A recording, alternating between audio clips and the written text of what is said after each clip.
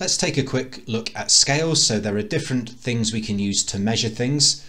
Probably the easiest thing to measure is the length of something, and you do that using a ruler. Let's say you wanted to measure the length of this square here.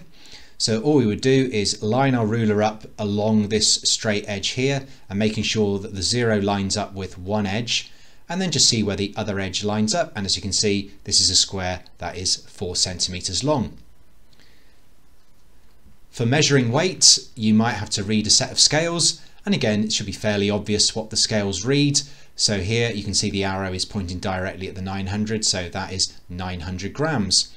If the arrow was pointing here, again we just need to be very careful about the scale. So 0, there's 1, 2, 3 to 300, so that means 300 divided by 3 is 100, so we're going up in 100s. So therefore 300, 400, that would be 500. So it's definitely worth checking the scale. So that would be 500 grams. For measuring the capacity of a liquid, again, it's just a question of reading and seeing where the liquid comes up to. Here, that would be 600 milliliters. If it came up to this mark here, we just need to be careful with the scale.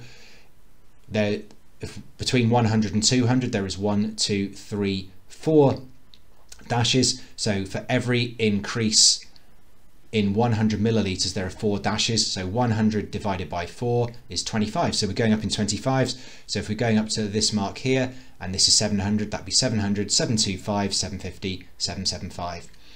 With a thermometer, normally you'll just see a coloured liquid, or it'll be sort of marked in up to a certain point. And again, you just need to take the reading, which could either be in Fahrenheit or Celsius. So here would be approximately 60 degrees Fahrenheit and 10, 12, 14, approximately 16 degrees Celsius.